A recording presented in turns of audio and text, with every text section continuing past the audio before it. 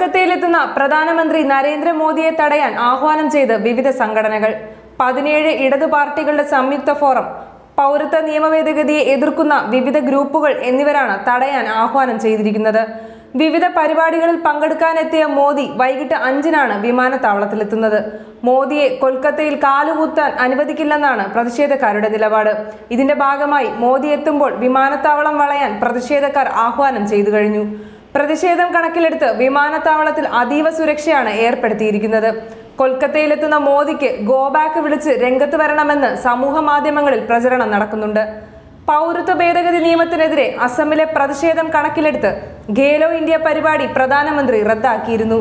Indo Japan ഉച്ചകോടി മാറ്റിവെച്ചിരുന്നു.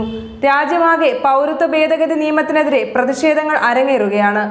പൗരത്വ ഭേദഗതി വിഷയത്തിൽ വീടുകയറി ബോധവൽക്കരണം നടത്താനെത്തിയ കേന്ദ്ര ആഭ്യന്തരമന്ത്രി അമിത്ഷാക്കെതിരെ ഡൽഹിയിൽ ഗോ ബാക്ക് വിളിച്ചുള്ള പ്രതിഷേധങ്ങൾ അരങ്ങേറിയിരുന്നു.